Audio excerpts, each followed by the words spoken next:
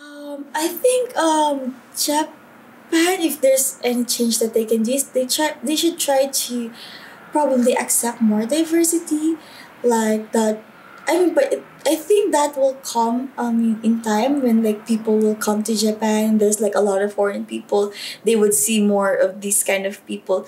So sooner, like Japanese people will like think of this as a common thing already. Because right now there's maybe a fewer foreign people in Japan because of course the COVID and something like that. And at that time, I think Japanese would still feel that they're kind of different from the other. Even like they say, like Kokojin is like outside people, and then like the inside people kind of thing. So I think if they try to be more acceptable or accept, they try to accept more of the diversity that like the globalism kind of thing. I think people will like be more attracted to go to Japan.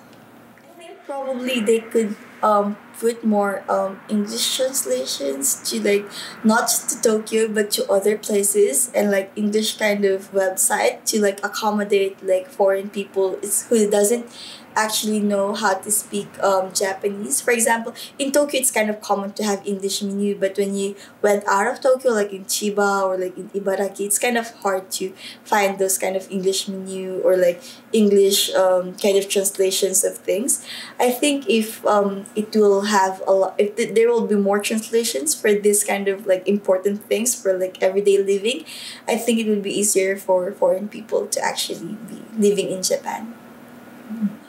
I think, but right now I think the digital promotion of Japan is kind of good. I mean, everyone was like trying to go to Kyoto, but I think trying to go to Kyoto, to Tokyo, because that's Hokkaido, because that's like the make common place to go.